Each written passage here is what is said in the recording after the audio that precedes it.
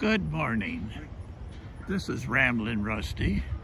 I am here at Arlington Cemetery, and what you see above is the Curtis Lee Mansion.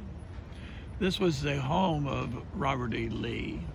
Robert E. Lee was a West Point graduate, and he married his cousin, and which was a distant relative of George Washington.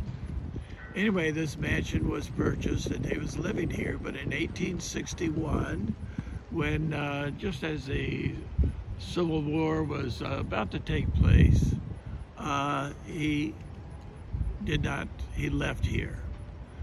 The Union Army took it over.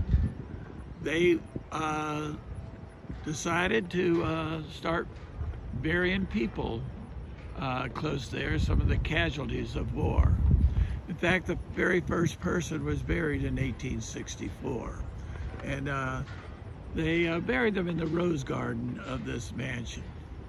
Well, Robert E. Lee never came back to this area.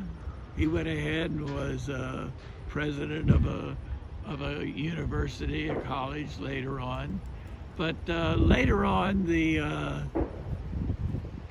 estate did get $150,000 because it was seized illegally. It's a beautiful place here.